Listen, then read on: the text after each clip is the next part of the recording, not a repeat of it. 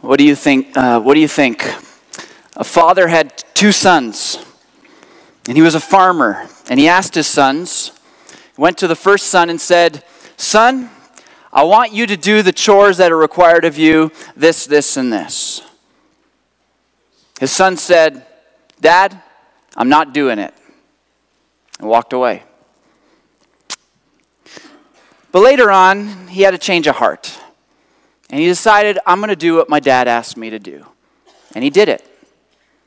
Well, the father went to his second son and said the same thing. "Son, as being part of the family, you have these chores and I want you to do them."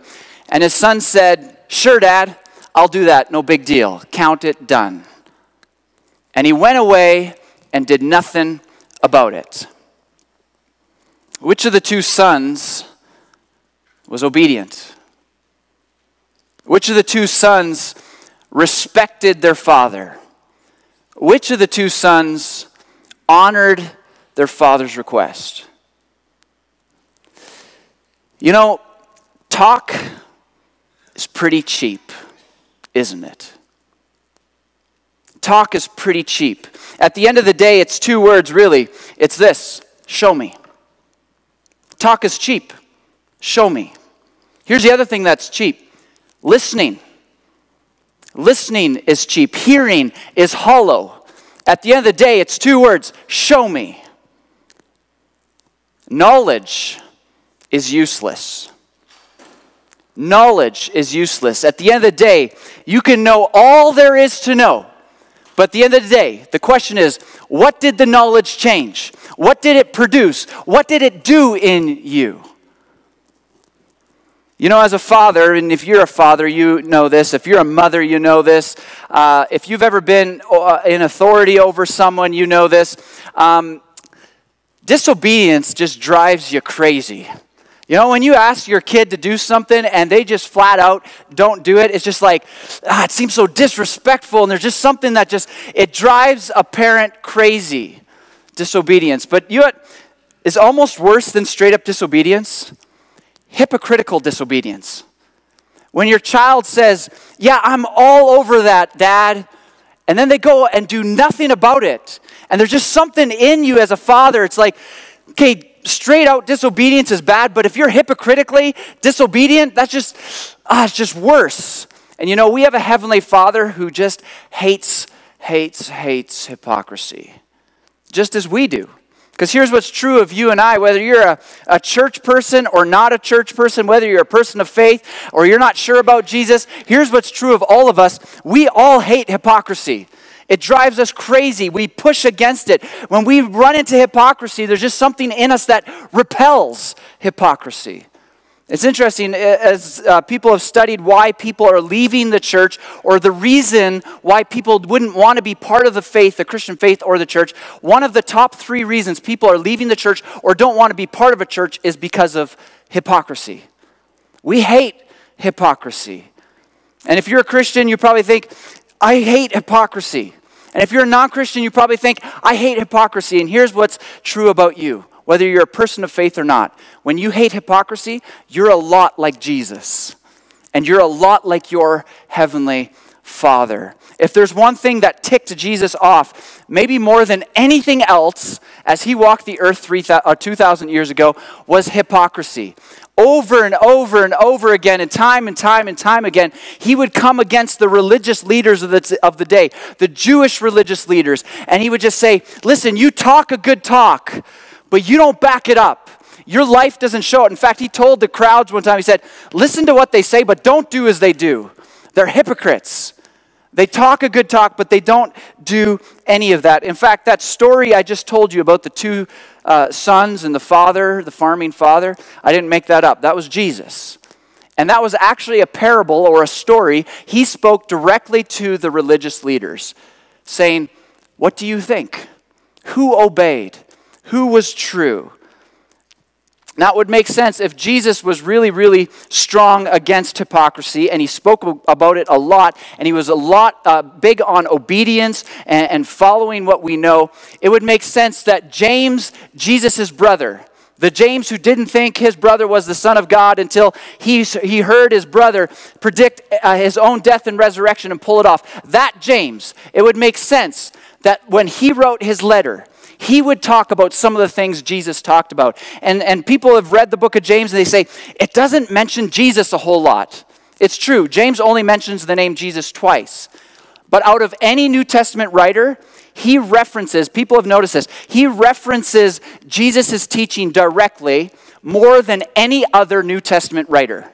James does. He doesn't mention his name, but he mentions his brother's teaching more than Paul, more than John, more than Peter. He references directly Jesus' teaching, and he does so when it comes to living the practical life of obedience, not being a hypocrite. I'm sure he'd heard his brother talk about that from time to time. And so James does as well. Now, one of the things that you'll notice about hypocrisy is we all hate it, and yet we see it all around us. And it's not a religious problem. It's not a faith problem. It's a human problem. We are all hypocrites. We're all hypocrites. We all say things that we're going to do things, and we don't do them. Let me just give you 3 examples, and this will sound condemning because it shows us that we're hypocrites, okay? So that's the point. If you feel bad, that was the point. Okay, so you're about to feel bad. We all say things that we don't do. Just look at marriages. Almost 50% of marriages, both inside the church and outside the church, end in divorce. What happened to for better or for worse? What happened to what we said we were going to do and we don't follow it up with our actions? And if you're married, how many marriages live, even though they survive, they live in disunity and neglect? What happened to love and cherish? Even if we stay married, we live hypocritically. Look at every parent, dads, I'm in this category. How we say to our kids, I love you.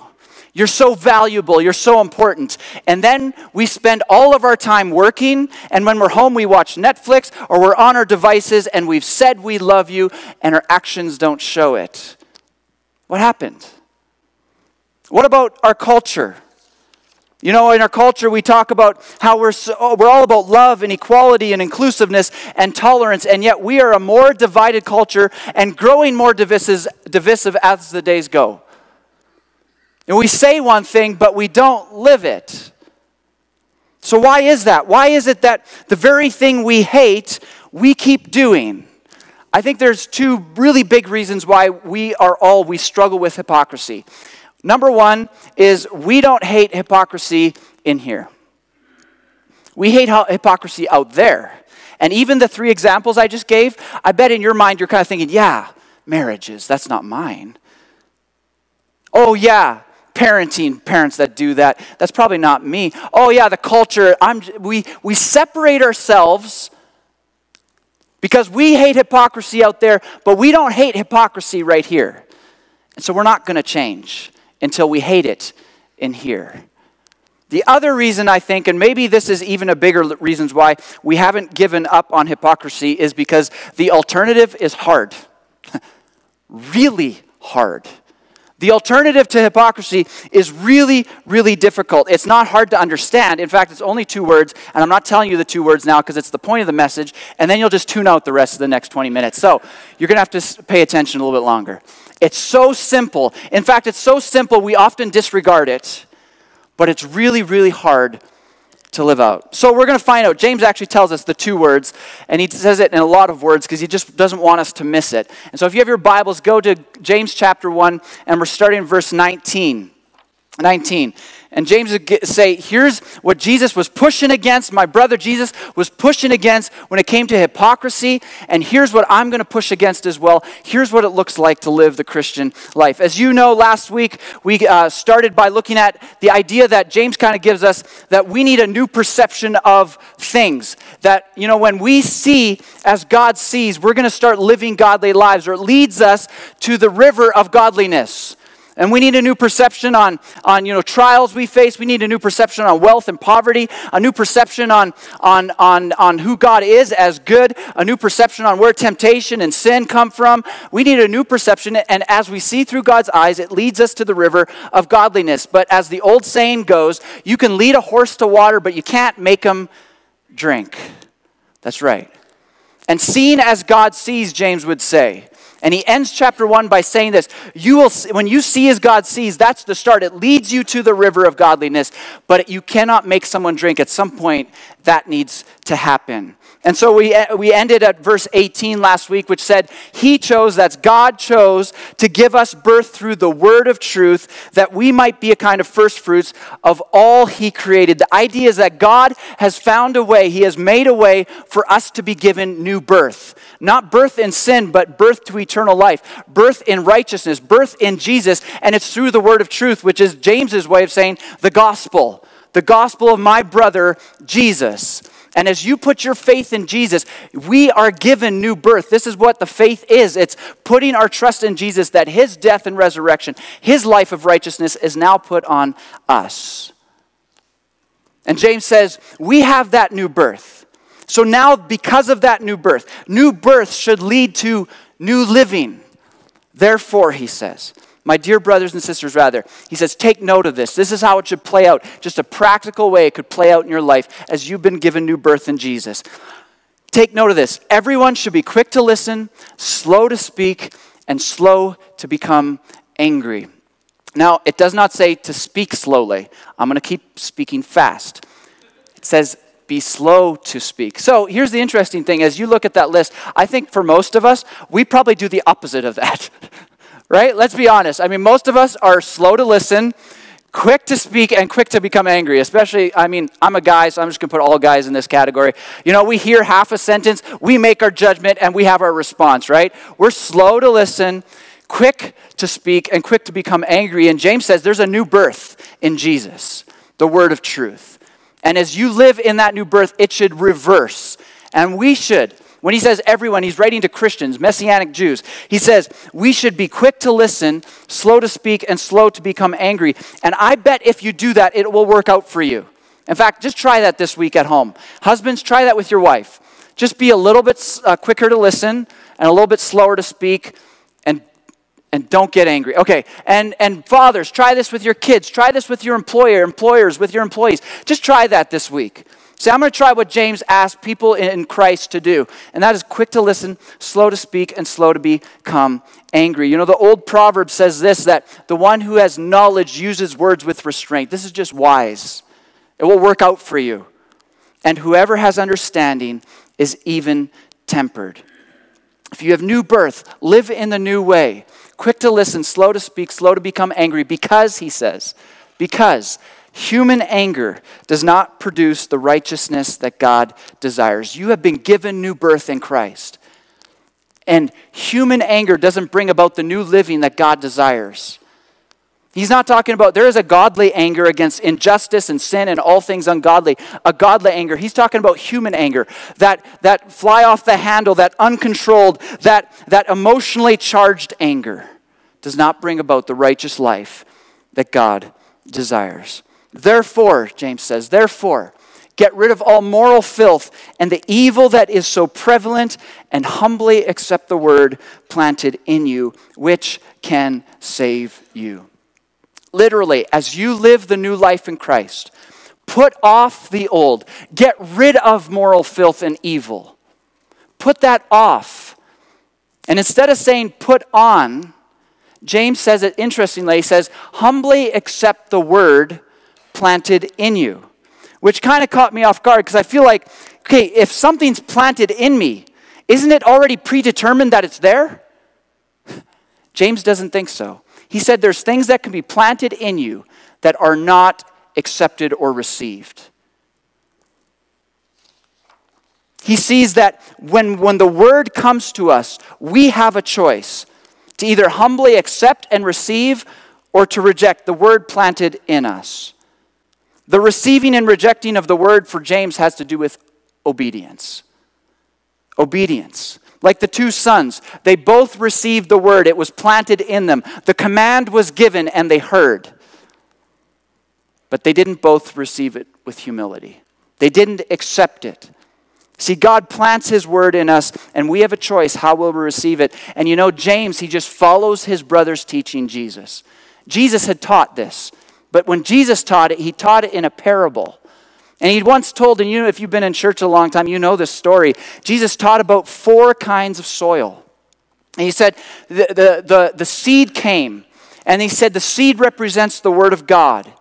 And he said the seed that fell on a hard path is like a person who hears the word's been planted, and it doesn't take root. It's hard. And then there's soil that the seed is planted, the word of God is planted in a person whose soil is rocky. And there's a little bit of soil, but there's rock underneath, and it takes, but it doesn't last. And then he said there's a third soil, and it's the person who hears the word of God, and it grows up among thorns and thistles and weeds. And it grows up, but then because of the cares of the world and the worries of the world and the pursuit of wealth, it gets choked out. The seed doesn't grow. But there's a fourth soil. And the fourth soil is like word that is seed and word that's planted in a person who is good soil. And it produces a crop 30, 60, 100 times what was planted. But the interesting thing, when Jesus told that parable, he says there's something different about the fourth person. In every person, he says, this is the person who hears the word, who hears the word, who hears the word. And the fourth time he says, who hears and accepts. And James says the same thing. We can all hear the word, but it comes to obedience. Will you humbly accept the word planted in you? Let it change you. Let it change the core of who you are. It's there, but will you receive it? And James wants to make sure we don't miss it. So now he goes on this long kind of statements after statement saying, here's what it looks like. Here's what this one verse looks like. Get rid of moral filth. Allow God's word to be planted and accept it. And he says, this is what it looks like. Actually, this is what it doesn't look like. Do not merely listen to the word and so deceive yourselves. Do what it says. This is the alternative to hypocrisy. 2 words. Do it. If you do it, you're not a hypocrite. It's just how it works. And so James says the same thing. He says, listen, talk is cheap. Listening is useless. Knowledge is not helpful unless it somehow impacts your life and you do something about it. Compliance, Jesus said, with word of mouth isn't helpful. The 2 sons, he said, which one was obedient to his father? It doesn't matter what you say. In fact, good intentions don't get you anywhere. It's what you do. Do it. This is the Christian life. It's receiving the word and letting it flow out from us. So he says, do not merely listen to the word and so deceive yourselves. Do what it says. And do not merely listen. If you have a pen or a highlighter or a pencil, underline, star, circle, somehow draw attention to that word merely. James does not say, do not listen to the word. We are to be in the word. We are to be hearing good teaching. We are to be understanding more and more. But James is saying, if that's where it ends, you have deceived yourselves, which is James's way of saying you have a false sense of confidence that you're all good. A false sense of confidence that, oh yeah, I'm all good. I know a lot. I've read the whole Bible. I know a lot. I've been to Bible college. I know a lot. And James says you have a false sense of confidence if it ends with listening. Watch out. Don't deceive yourselves. Do what it says. Do what it says. We have the word planted in us. Let's do what it says. This is the alternative to hypocrisy. And it's hard. It's really hard. Now James gives an example of someone who does not do what it says, someone who merely listens. He says, anyone who listens to the word and does not do what it says is like someone who looks at his face in a mirror And after looking at himself, goes away and immediately forgets what he looks like, which is his example of saying, that's ridiculous. And we're like, yeah, that would be ridiculous. But on a spiritual level, this happens so often in the church, doesn't it? We read the Bible and we say, man, the word spoke to me. Man, there's some things in my life I got to change. Man, I heard that great message. Some things got to change. And it's like we walk away and don't do anything about it. It'd be like waking up in the morning and being like, well, there's some sleep in my eyes. There's some food crusties around the mouth. My hair's everywhere. Oh, well, and we forget. Do what it says. It's silly, James says. But then, in contrast, James said, but whoever looks intently into the perfect law that gives freedom, and he uses this word perfect law a lot, or royal law, we're going to see next week, that gives freedom. His understanding of the law, Jewish people knew the law, 613 commandments, but when James uses the royal law, or the law that gives freedom, he's referring not just to the Old Testament, and all of his hearers would have known that, but he refers to the Old Testament law as understood and interpreted and fulfilled in Jesus, his brother. And so he says it's a law that gives freedom. Jesus has shown us he has fulfilled the law. And whoever looks intently into the perfect law that gives freedom and continues to do that, not forgetting what they have heard, but doing it, they will be blessed in what they do. This is what it means to be a follower of Jesus. This is what it looks like in our life practically. And then James, again, he's talked about speech already, a really practical, here's what it looks like. Now he goes to another practical, and he says, those who consider themselves to be religious, which means to keep the law, and he goes back to speech, and yet do not keep a tight rein on their tongue, deceive themselves, and their religion is worthless. Again, he says, religion, if you're actually a follower, it's got to show up in your life in practical ways, like your speech. And then he says, and religion, that God our Father accepts as pure and faultless as this, to look after orphans and widows in their distress, and to keep oneself from being polluted by the world. The theme throughout the Old Testament, especially the prophets, but even in the law, there was this theme of the compassion and the heart of God for the down and outers, for those who could not care for themselves. And in the Old Testament, the law and the prophets, they kept coming against the nation for not obeying the law when it came to look after aliens, look after the fatherless, look after the widows. These were people in their culture at that time who couldn't get a job and make money on their own. They were dependent on the kindness of others. And so James, to first century Christians who, again, widows and orphans were those who could not make a living on their own. He says, if you really want to have pure and faultless religion, it's got to show up in your life through love and through godliness, getting rid of that which pollutes your life. See, James understood the law as Jesus interpreted, and Jesus interpreted the law through one word, love. Love. It was one command. All the law and prophets could be summed up in one command. And it was a really, really fast command. It went like this. Love God, love others. Just one command. Love God, love others. That was Jesus' command. That was his summation of the entire law. For James, he would say the Christian life is a life that does. This is what it looks like. A Christian life is a life that does. When we engage with the gospel, it goes more than just ahead. I understand who Jesus is. It goes more from understanding God wants me to love. It goes to a life that actually does. Because here's the truth about love. Love does. And if the Christian life is about love, then the Christian life is about does. It's about love. James had said, seeing through God's eyes leads to living godly lives. And now as he finishes off this section, he says it leads to a life of doing. Here's what it looks like to drink from the water of godliness as you see from God's perspective. It leads to a change of perception, which leads to a change in living. It transforms us. Again, this was nothing new. What James has taught is nothing new because his brother Jesus had already taught this many times. In fact, James was referencing in this, a doer isn't just a hearer, but a doer. He references Jesus' most famous sermon The Sermon on the Mount. Read it later in Matthew 5, 6, and 7. But at the very end of chapter 7, when Jesus ends this Sermon on the Mount, which is very practical in nature, kind of like James, very practical in nature, Jesus tells this story. And I'll actually read the story for you. He says this, after he's told them, here's what it looks like to be a follower of me. He says, therefore, everyone who hears these words of mine, but doesn't stop there, puts them into practice, is like a wise man who built his house on the rock. The rain came down, and the streams rose, and the winds blew and beat against that house, yet it did not fall because it had its foundation on the rock. It wasn't whoever hears these words of mine and believes them cognitively, but puts them into practice. It doesn't, you're not building your house on the rock if you're just like, yeah, that's what I think. You're building your house on the rock when you say, that's how my life is lived out. That's what Jesus said. That's what James reiterates later.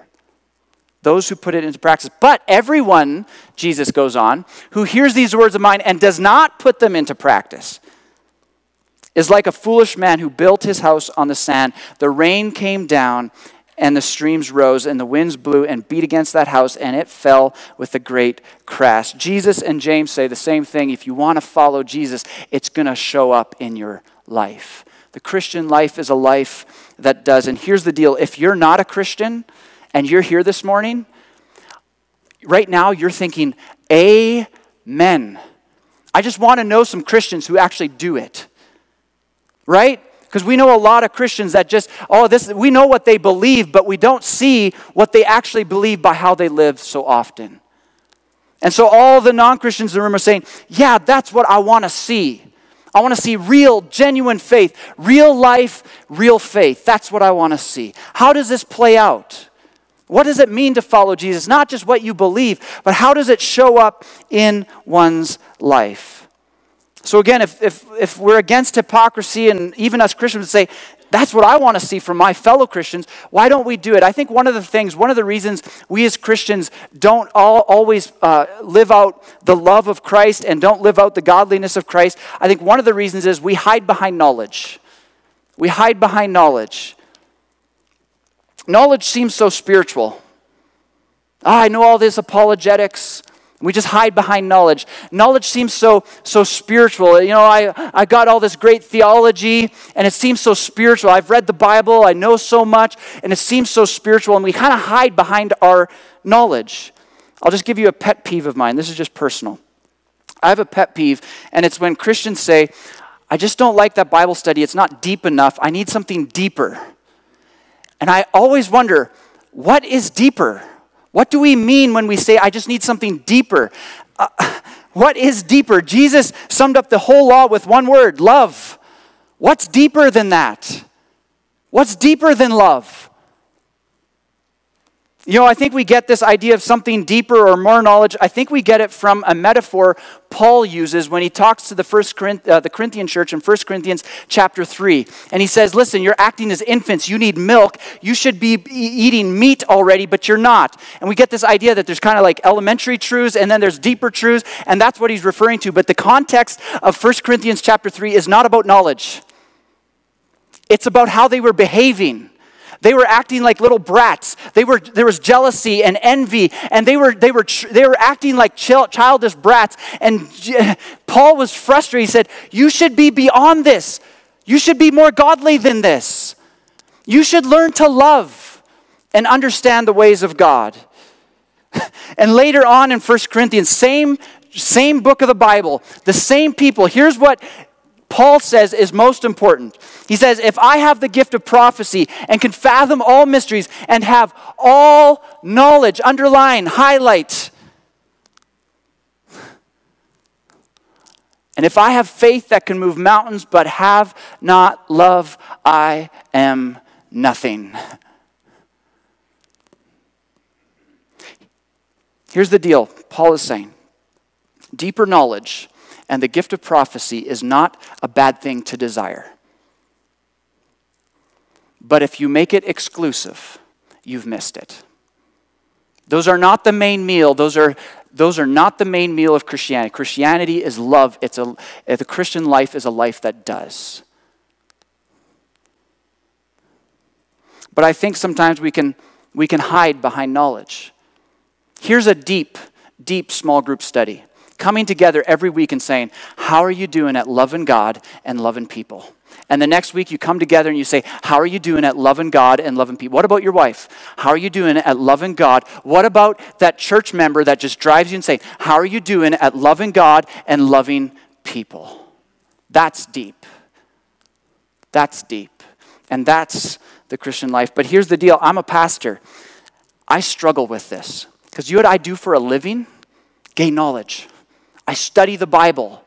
And it's so easy and so tempting for me to gain a lot of knowledge and miss the point, which is it's got to play out in my life. I've said this often. You know, some of you will come and say, wow, that was a great message. I'm like, yeah, that was an easy one to preach.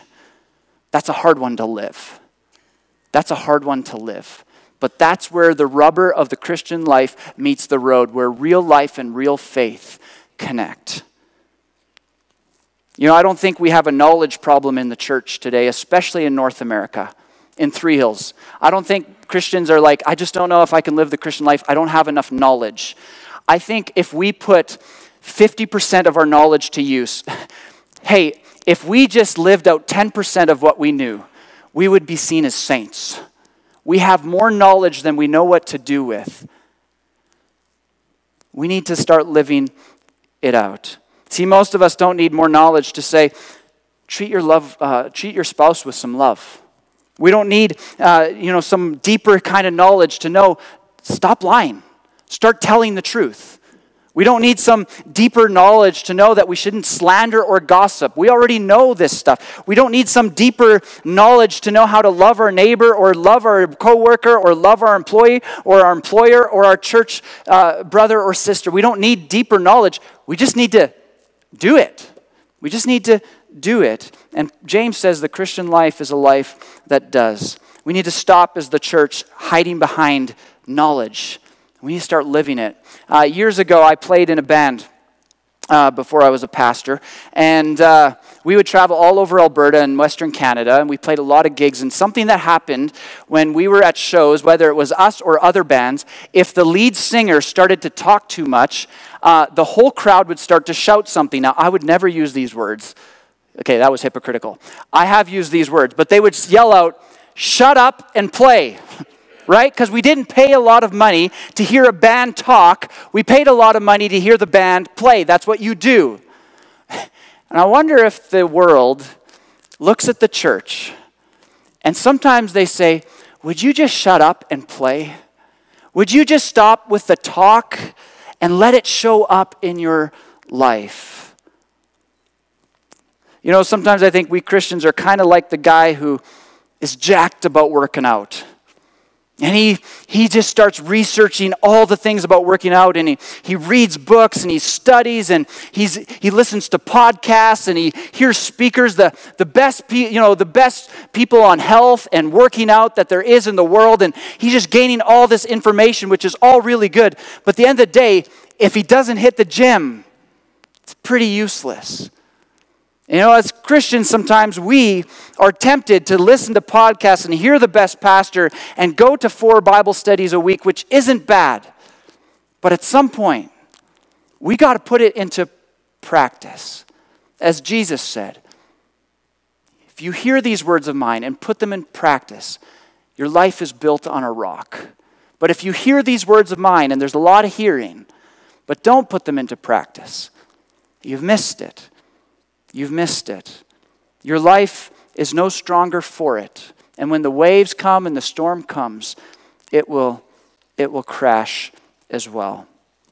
Now let me just, I know you're going to take me in emails, and I'm not saying knowledge is bad. I'm not saying stop going to Bible studies or stop learning.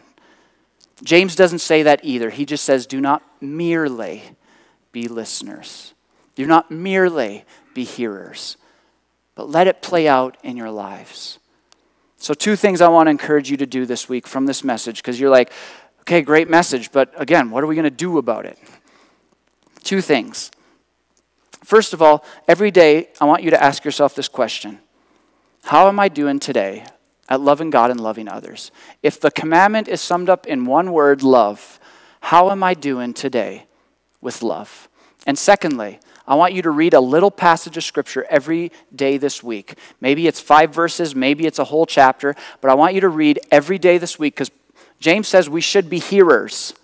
So we need to get into the Word. We need to hear what God's Word says to us. But at the end of each time you read, I want you to ask yourself this question. Now, how does this play out in my life? What do I need to do? How do I need to think differently so that my life starts to look differently? And if you don't know where to start because you're not reading right now, start in James or 1 Peter or 1 John or those are 3 that are really good starts, I'd say. So start there and see how God's Spirit starts to ignite in your life, not just with hearing, but how does this play out in your life? Let me pray for us. Father, thank you for your word. James doesn't really just beat around the bush ever, and this one's challenging. Father, I pray that we would be challenged in the way of encouraged rather than just discouraged. To be challenged so that we are encouraged to put into practice what we have heard. That we would be those who don't just speak or hear or listen, but that our lives would speak louder than our words, because we already know they do. Father, thank you that you have given us new life through Jesus. And it is that new life that produces new living. May we accept the new life, and may we accept the new living you have for us. We pray in Jesus' name. Amen.